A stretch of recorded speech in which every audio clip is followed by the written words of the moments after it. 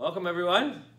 We're back to online church, so we thought we would do a little online faith park for you. And so we've got a cool little lesson today, and Charlotte is going to lead us in a little song first. What song are you doing first? Born is the King, It's Christmas by Hillsong Worship. Great. All right, go ahead, Charlotte.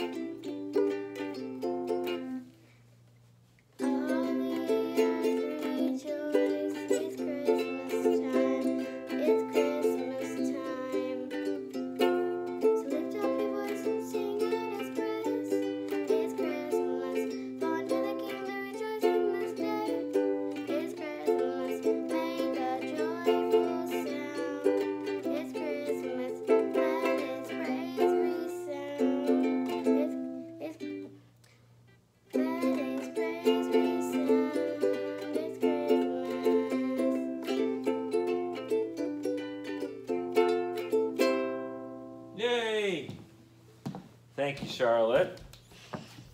So we have a little tradition we've been doing at home, and actually Charlotte came up with it. We want to tell us what we do at home at dinner time? One of the things we do at dinner time. Well, every night we have this thing called the Happy Jar, and each night we write something in that makes us happy from the past week, and we just write happy things that we've had and what things we're happy about. Let's have a look. You want to pick one? Yep. I'm thankful for the Bible so I can learn. Oh, good. Cool. So we like to share just things we're happy. It's good to try to be happy. This is definitely a crazy time of the year with Christmas and all stuff going on. But anyway, so what's the other thing we've been doing at dinner with the candles? We've been doing Advent. What candles did we light this week, Malcolm? We lighted the candle of hope. Right, we lighted the candle. So why is hope important? The hope that the Savior that is coming. Right. Jesus is a big deal of that hope, isn't it, right? Mm-hmm. Do you know that the Bible talks all about Jesus coming in the Old Testament? Yes. Yes. Now, do you know how many times it's mentioned that Jesus is coming in the Old Testament? Or stuff about Jesus coming, or all that stuff? Do you know how many times? 66. Something around 1,000. 66? No, it's not quite 1,000. It's more than 66. 67? It's over 300. The list I have is over 300. I'm sure that some people say there's more, some people say there's less, but there's over 300 things. Something like the Old Testament tells us basically the time of his birth. It says that he would be born in Bethlehem, that he would be born of a virgin, that he would be betrayed for 30 pieces of silver. All that stuff. It's so cool, right? That he'd be mocked, crucified. It goes on and on and on.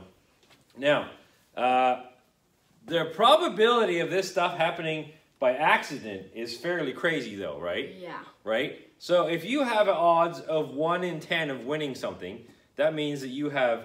if 10 people entered, you would have 1 chance, right? So there's how many prophecies did we say? There's over 1,000. 300. Over 300. Over 300. Okay? So over 300. So let's say that we did 8.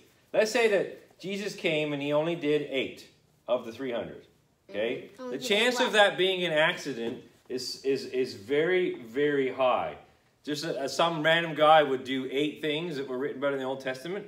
So just if it's just 8 things, there's this guy, his name is Peter W. Stoner. He did the math on this, and he says the chance of those, just 8 of them, coming true is like 1 with, or 10 with 17 zeros behind it. 10 with 17 zeros. So let's draw that out here, okay? So let's go 10, and you guys count. 1, 2, 3, 4, 5, 6, 7, 8, 9, 10, 11, 12, 13, 14, 15, 16, 17. Isn't that, look how long that number is. Is that right? 7, 8, 9, 10, 11, 12, 13, 14, 15, 16, 17. Okay, so that's a huge number. Okay, thanks, Charlotte. That's a huge, huge number. So that is astronomically, another way to explain this, if we took the province of Ontario, Ontario is very big, right? Huge province. Okay, if we took Ontario and we had quarters and we filled Ontario with quarters, 1.5 foot deep. So that's like that deep with quarters, all of Ontario, all Ontario. Then we took 1 quarter and marked it red, okay? And then we told you, or George, or whoever, to go in, we'll give you a blindfold, and the first quarter you picked up would be the red one. That would be the chance of that. Does that sound crazy? Yeah. You think you could do that? No. I got a little illustration to try with you here. Okay? So, we'll bring this over here. So I have got some packing peanuts. Okay, so let's fill them in the bucket. Okay? They look like S's. Yes, and look, I've got more packing peanuts. Okay? So now this is not 2.5 feet deep all over Ontario. So this is not the same as that. But I'm gonna take one. I'm gonna take one and I'm gonna make it red. Sort of. Well, it's red. You can see that it's red. Okay, and close your eyes, guys. Okay. Okay, so I put it in there. Okay, I'm going to blindfold you, Charlotte, and you've got 1 chance to get it. See if you are good at getting that 1 chance. Okay, so reach in, see if you can find it. Just pull 1 out. You pulled 3 out, but okay, you got 1. Okay, you didn't get it. Okay, let's let Malcolm try to see. See, like I show the people on the screen. This is our big bucket of packing peanuts. So let's put this on you. Okay, let's see if you can get it, Malcolm. Okay. I'm just going to hold it because you have glasses on. Reach in there. See if you can, by chance, get it. Just pull 1 out. Okay. Did you get it? No. So, do you think that all those Bible verses... Just a second. Just a second. Where is it? Okay. So, the idea here is that it's not by chance that Jesus came and did those things. It was an amazing thing that God planned and fulfilled. So I want to read you some of these things that the Old Testament talks about. Okay, so Isaiah 9, which is right here on the board. Okay, for a child is born, to us the government will rest on his shoulders, and he will be called, what's it, Wonderful? Wonderful Counselor. Mighty God, Everlasting Father, Prince of Peace. Okay, so that's one in Isaiah that talks about that. Okay. It's a great verse in Isaiah that talks about that. And in Luke 1:32 and 43, it says, he will be very great. He will be called the Son of the Most High. So this is what the Old Testament verse we read there. This is it in the New Testament when it came true. When he will be very great and will be called the Son of the Most High, the Lord of God, and the throne will be...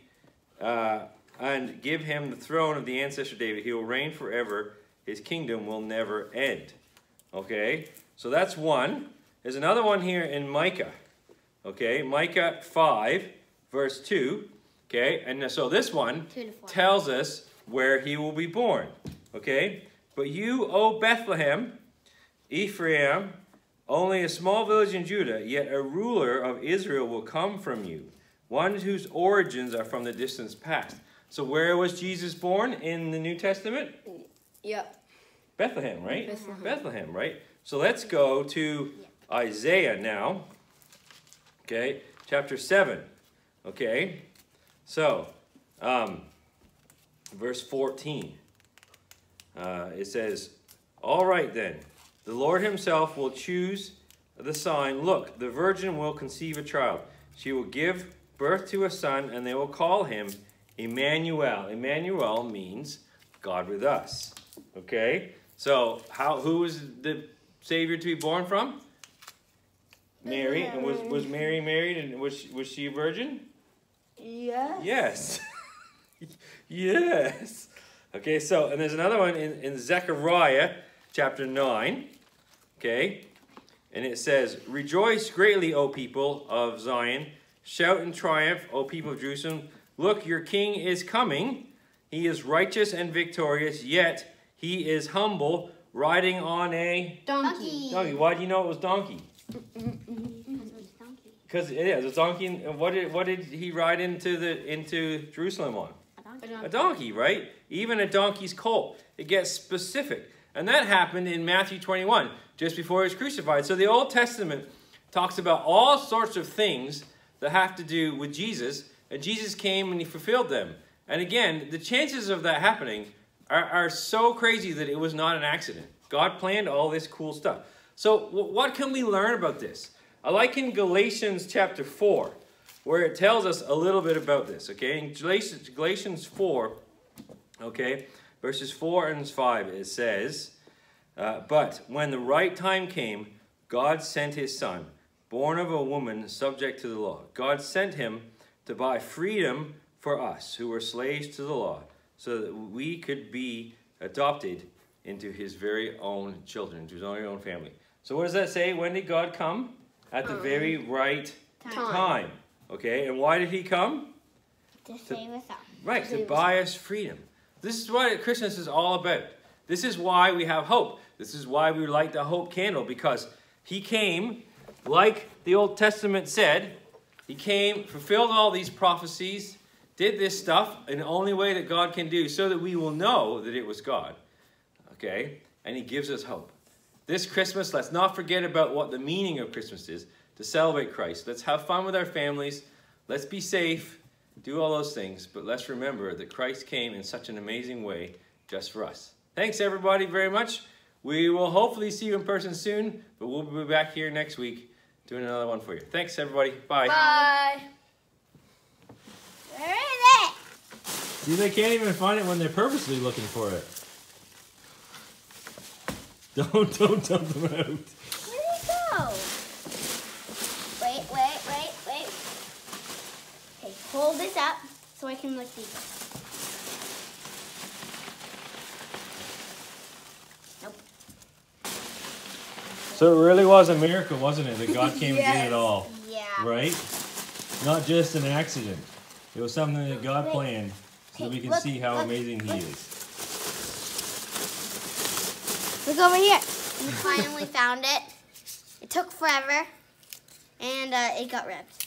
And it was the second day. So it was in there, so I wasn't cheating you guys. Where's the other half?